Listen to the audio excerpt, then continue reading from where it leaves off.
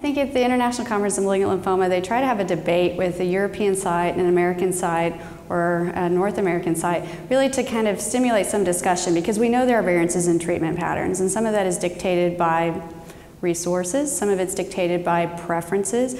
Particularly in follicular lymphoma, which was the debate on, there probably is not an agreed upon standard of care. And that's reflected by the fact that there are lots of treatments that are effective, and again, there are regional variances in terms of your perception of what's most effective and safest. So for instance, we discussed a case of untreated follicular lymphoma this morning, and the preference in Spain is to proceed with R-CHOP-based therapy. In the US, the preference is a bendamustine-based treatment.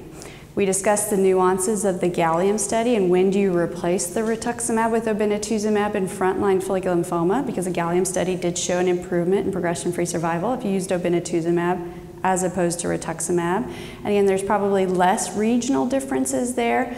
We also discussed the role of maintenance, and again, I think that's where there is still quite a bit of debate.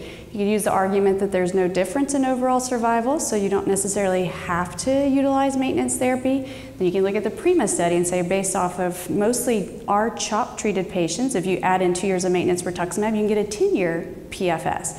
So I think those are all valid points, and regional variances will probably continue to persist until you have studies that suggest there is really one most effective way to treat this disease.